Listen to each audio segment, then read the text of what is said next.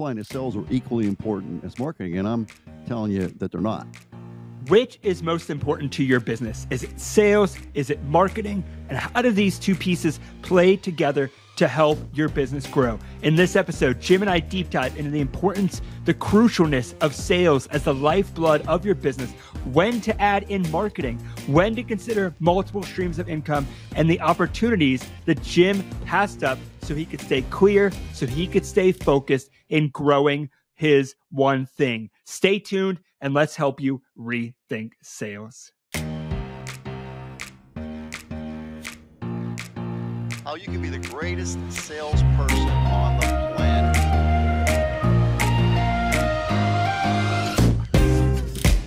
Jim, we get this question so much, and I think you and I have such a rich perspective on this. In today's episode, I want to talk about sales versus marketing, which one's more important, and your experience as a salesperson and my experience as a marketer. I think this is going to be a really enjoyable conversation. And I think to start, they're both crucially important.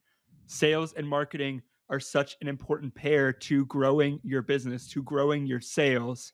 Talk about the importance of sales and connect it to marketing. Then I'll do the opposite and talk about how marketing is crucial. So how do you see these two things, sales and marketing? Do you think one is more important? Talk to me about it. Well, so let's not forget the reason that we're here. And as a business owner, we're here to sell stuff. So let's just think about that and put that off to the side. So we as a business are here to sell stuff. That said, if we don't sell stuff, there is no business. Okay. So sales is vitally important. Vitally important. Is it the most important part of this equation? Yes, it is. It is. Sales is the reason for the marketing. Okay. Now that said, I'm going to go a completely different direction. And please understand to the audience here, I have no idea what Derek is going to ask me ever. I have no notes. I'm not reading from a book or anything like that. I'm just telling you how I feel about the question at a very visceral level based on my experience and based on the knowledge that I've gleaned over the years in terms of reading and studying and observing and expert counsel and whatnot. So sales, without a doubt, is the most important component of the idea of owning and operating a business. That's it, Fort Pitt.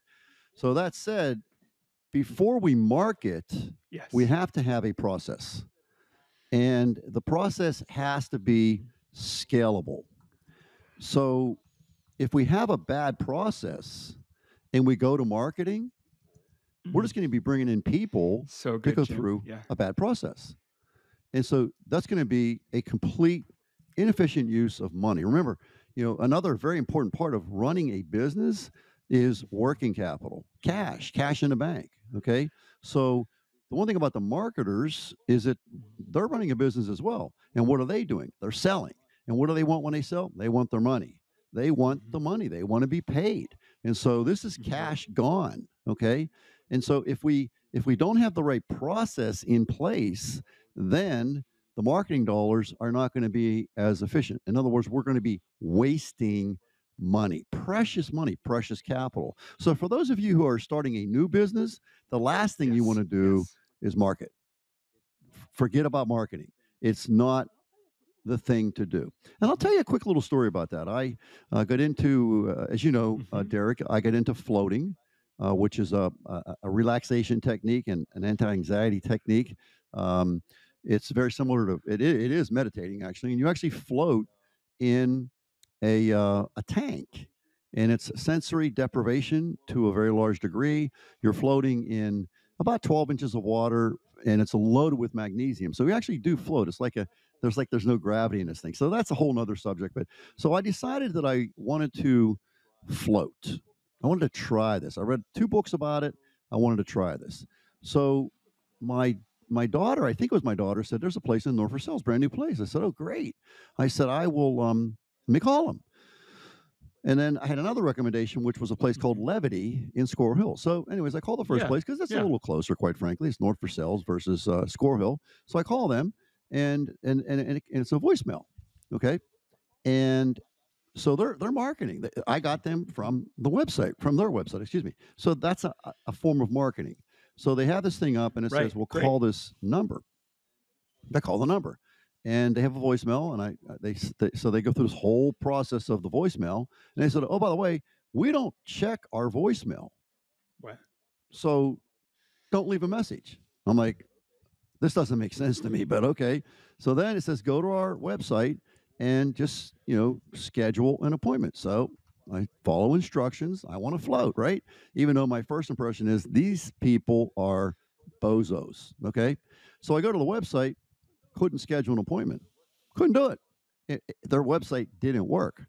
So not only did they have a bad process with respect to this stupid voicemail, like how much effort does, and the reason, by the way, the reason we don't check our voicemail is because we're busy setting up our business. Really? Yes. You have a Yes. customer Yes. wanting to float, wanted to buy something from you, got my credit card in my hand, and you don't check your voicemail because you're setting up your business for what?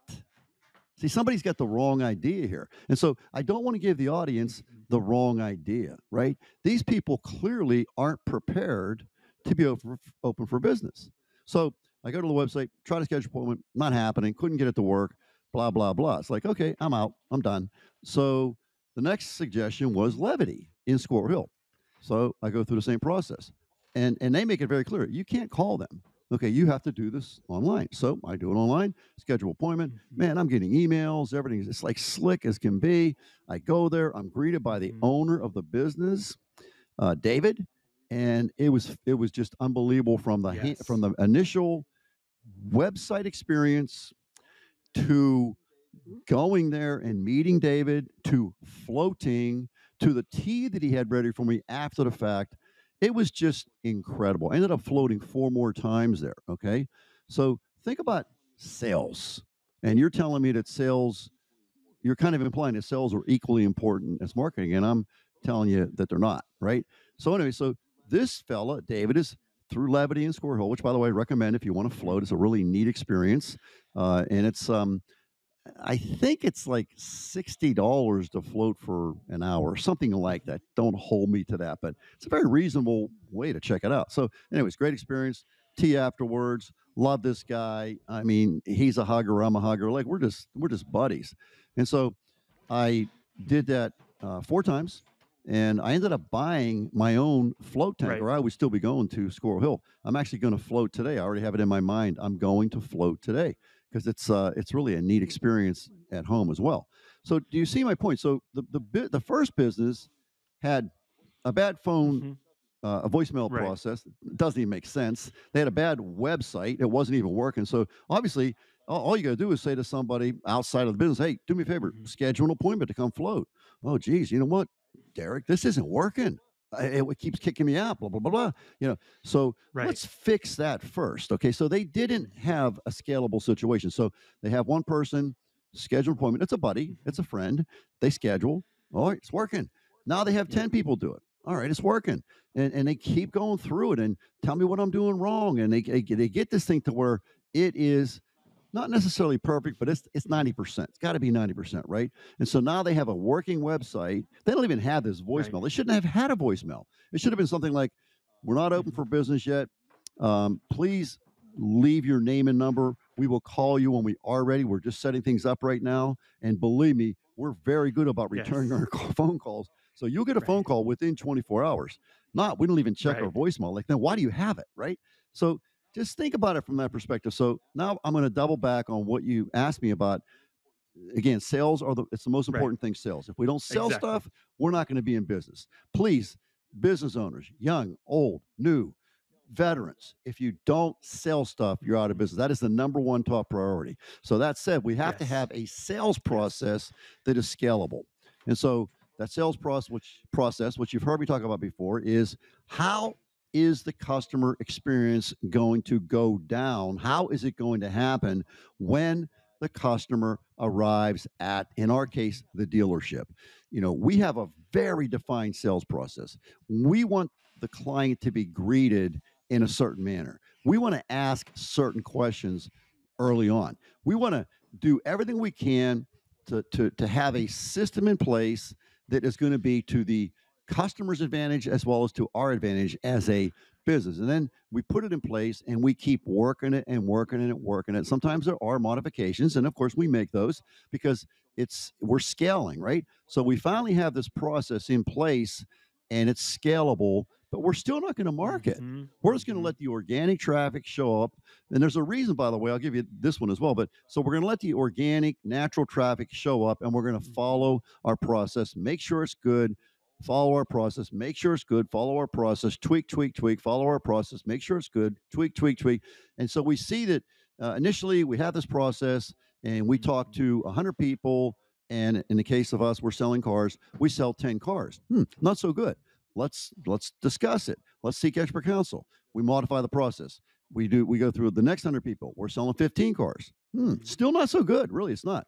So we seek expert counsel. We modify further. We make tweaks. We get it to 20 sales out of 100. And the ideal sweet spot for my way of thinking way back when I was running the dealership would have been 3 out of 10 is the bare minimum, hopefully 4 out of 10. So now we have this process in place. We've tested it organically. And we know that every time a customer comes in, a client comes in, there's a 40% chance that we are going to sell something. Do you hear me?